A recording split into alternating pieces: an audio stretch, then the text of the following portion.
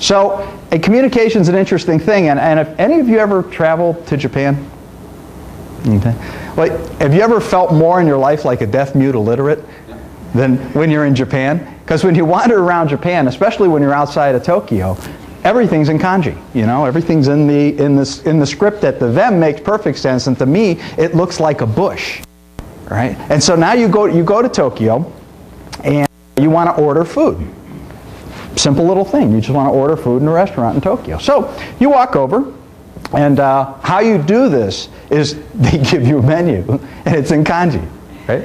Not much help, right? So now what they do is out in front of the buildings, they have a glass display. On the glass display, they have sort of like a rendering, not a rendering, but sort of a mock-up of what the food will actually look like, what each of the dishes will look like. And they'll be laid out in tiers, and underneath it they'll have a little sheet of paper, right? Or something that describes what the item is. Now if you're in Tokyo, you might get a little English on that, and a number above, but then underneath it'll be the Japanese, right?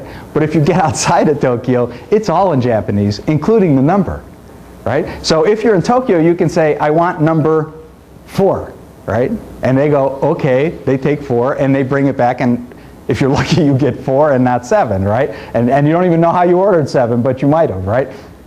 Or what you do is you go inside and you grab somebody and you bring it. This is what I've had to do any number of times. You go inside, you grab somebody, you bring them out. I see a head shaking over here. You bring them out and you show them which of the ones you want. And almost guaranteed you'll get the one next to it.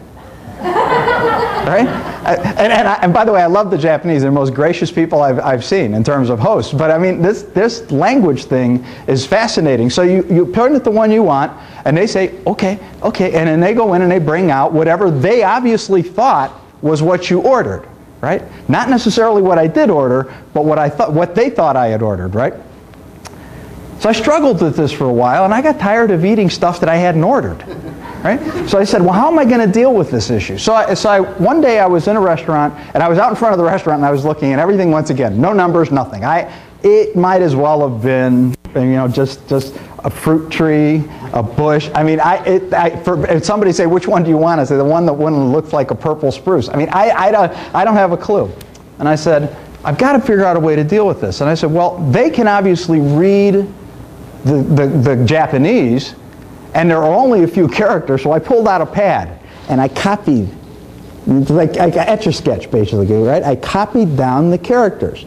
And so then I said, oh, proud, I walked inside and I sat down at the table. The waiter comes up, gives me the Japanese menu, which is totally useless, and he knows at this point it's totally useless, right? He comes up and he says, whatever he says in Japanese, can I take your order? And all I did was hold up the piece of paper, right?